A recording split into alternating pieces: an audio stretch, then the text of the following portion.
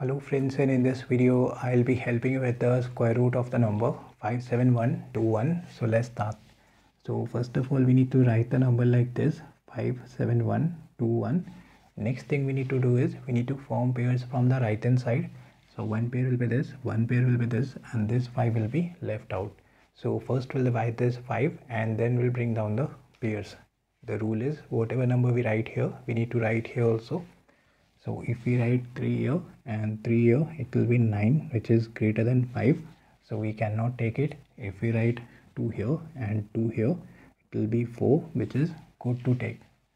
So 2 here and 2 here, 4, subtract, 1 will be left. We did 2 into 2, so add both.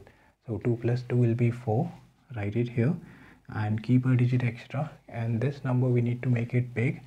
So bring the next pair down and it will be 171. Now whatever number we write here, we need to write here also. So if we try 4 here and 4 here, we'll be getting 176, which is bigger than 171. So we cannot use 4, we'll be using 3. So 3 here and 3 here, it will be 129, subtract, 42 will be left. Now 43 into 3 we did, so add both. So 43 plus 3 will be 46 and keep a digit extra. And this number we need to make it big. So bring the next pair down and it will be 4221. Now compare this 46 and 422.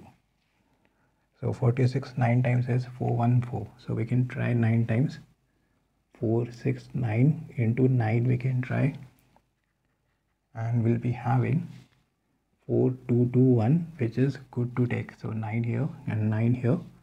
4221, subtract, 0 will be left. Once we are left with 0, whatever is in the question will be the answer, that is 239.